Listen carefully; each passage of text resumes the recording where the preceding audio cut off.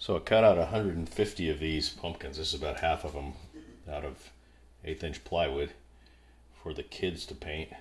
And unfortunately, when you touch them, here's what happens to your hands. So in order to fix that, you can either sand it or clean it, or I'm trying this melamine sponge, which you can get lots of places, and you just get it damp, wring it out, and put these in order here, stack them up. So I had them sorted so I could count them.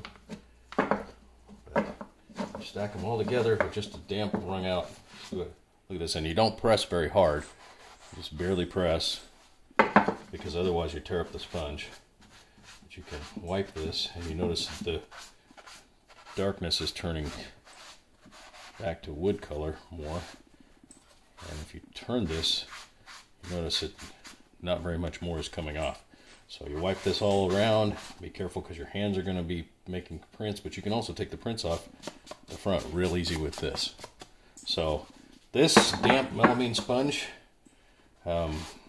really works in quick order to get all of the char that would normally come off in your hand or into your paint off of these cutouts. And if you rub too hard, you're going to tear up your sponge, so don't rub so hard. You have to be real careful not to rub hard.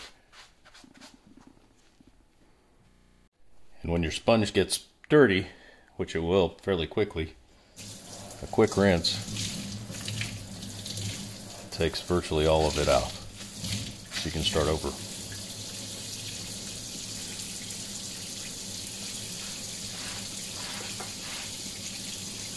can see almost nothing's coming off now.